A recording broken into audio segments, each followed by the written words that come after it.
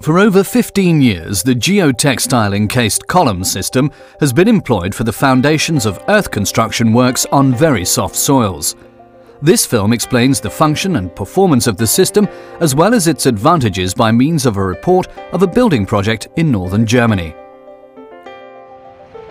Around 15 years ago, Möbius and Huske, working jointly with the engineering firm Kempfert & Partner from Würzburg, developed a specialized foundation system for earthwork foundations located in areas with organic soils of low shear strengths.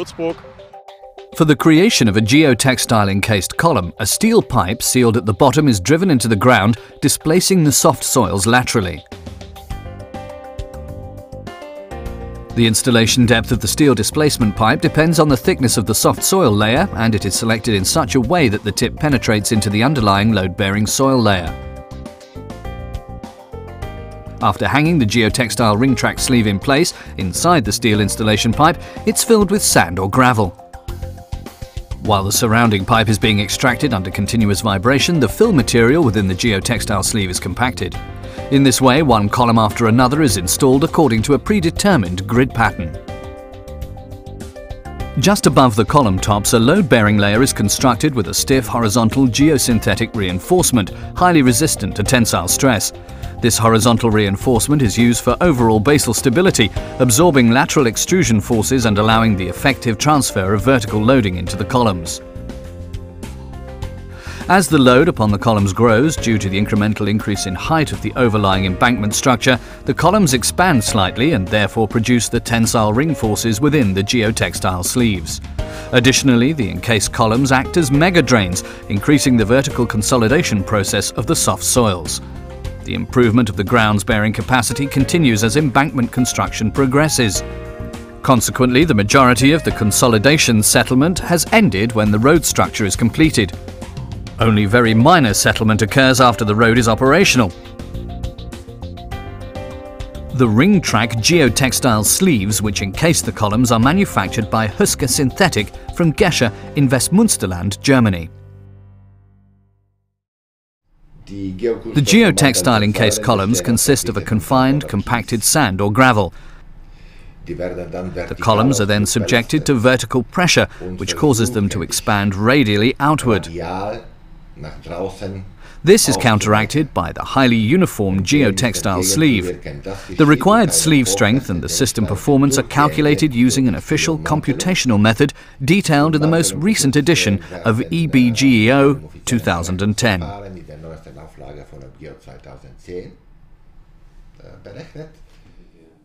For every construction project with geotextile encased columns, the load-bearing system is dimensioned depending on the project-specific boundary conditions.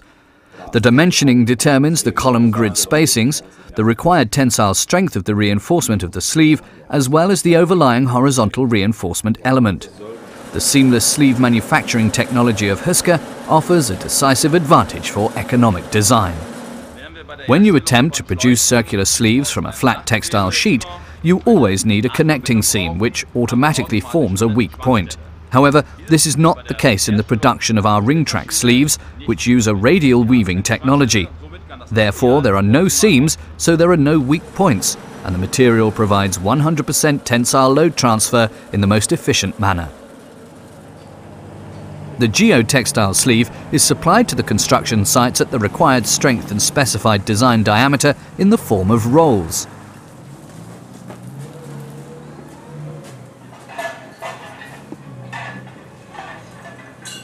The sleeves for each individual column are pre-cut on site to the desired length according to the specifications of the design. They are then stored in marked boxes ready for transport to the installation rigs.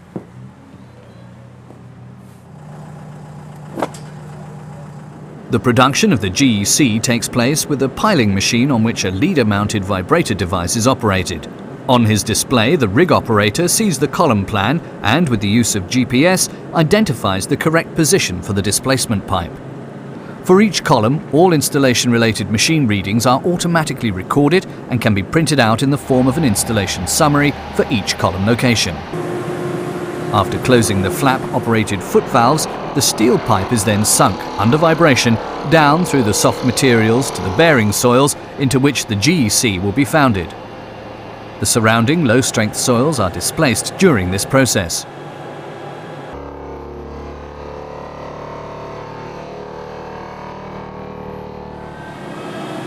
Subsequently, the pre-cut geotextile sleeve, which will ultimately form the casing of the column, is secured to the top of the installation pipe. The sleeve is then allowed to unroll inside the empty core of the installation pipe.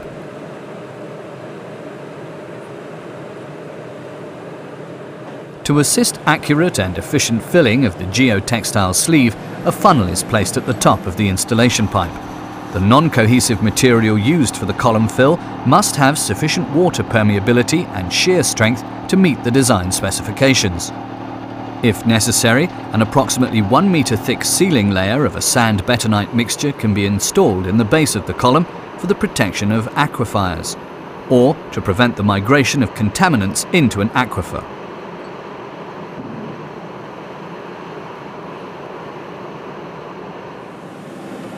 Once the column is filled and the funnel has been removed, the geotextile sleeve is detached from the installation pipe.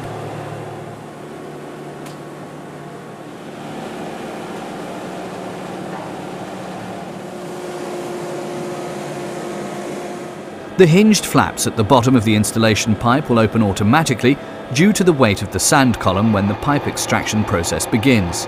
The column material is compacted in place as the installation pipe is pulled up under vibration. A high-tensile horizontal geotextile is laid above the column heads. The strength of the reinforcement is based on the design calculations regarding the overall global stability of the above embankment. Furthermore, the horizontal reinforcement absorbs the lateral stresses below the side slopes and helps to equalize the expected subsidence. Embankment structures already constructed with GEC substructures have been remotely monitored by Mobius. Such individual structures have been observed for over 10 years, enabling the verification of the deformation predictions for the long-term behavior of the substructure systems. The GEC system offers the following decisive advantages compared to other soil improvement and foundation techniques. Use in extremely soft soils, often with numerous soil layers of differing materials. Immediate loadability of the GECs. GECs act as large vertical drains. The overall system is self-regulating, flexible, and very robust. Environmentally advantageous due to reduced footprint width, allowing less consumption of land and a lack of excavated material needing to be disposed of.